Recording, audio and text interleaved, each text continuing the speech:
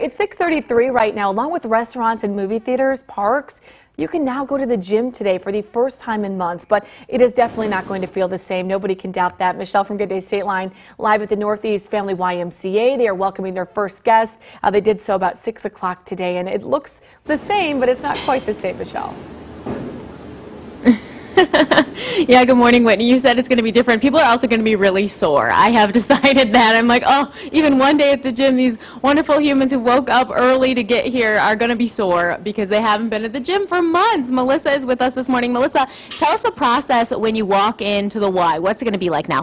When you come in, you're going to want to read. We have 4 questions listed, and so if you answer yes to any of those, unfortunately, you can't come in. But then we take your temperature, and then we just ask that you wear your mask, when you come in. And then once you get to where you're going to work out, then you can take your mask off. And we just ask that you clean equipment, behind you. And we have staff that are going to be cleaning as well. So that's pretty much it. So I've been hearing, and a lot of places are taking temperatures, but I'm just curious because not everyone is literally 98.6. So what temperature are you looking for? We're looking for anything below 100.4. So if you're in that zone, you're good to go. And obviously they're going to take your temperature before you work out because right. I'm sure it gets higher. So you told me before that you get an hour in the gym and you have to have a reservation, and then also some of the gym equipment is kind of blocked off. Yeah, so we have the equipment all spread apart 6 feet, so as far as the cardio equipment goes. And then for the weightlifting, we just ask that you properly social distance yourself.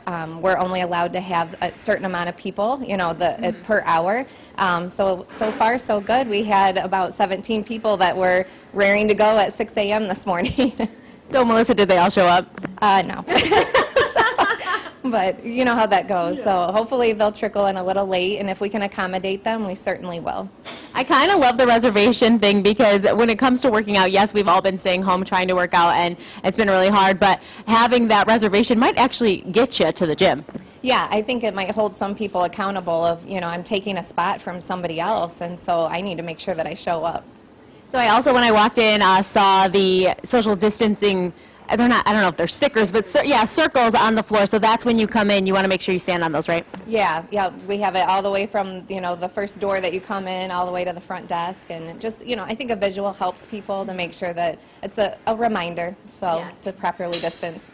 Awesome. Thanks, Melissa. We're going to talk a little bit more. We're going to be at the Y for a little longer this morning. It is the perfect day to work out inside because it is pouring rain outside, right, Whitney? Yeah, all right. Thanks so much, Michelle. Of course, we're going to be checking in with facilities. A lot of information coming in, so I want to get right to those updates if you do plan on working out. So the Northeast riverfront locations, they are now open with limited hours and capacity. You have to make a reservation, though, if you want to get in. And then the Puri family location, so right at Newburgh and Perryville, that area is going to actually be closed for right now.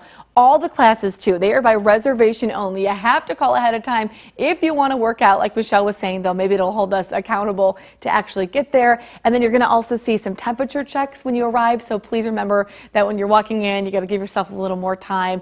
No need to wear a mask while you're working out. We saw that, in the facility. But when you're walking in, you're walking around the facilities, they're asking that you do wear some, especially for a lot of the older guests that are in there.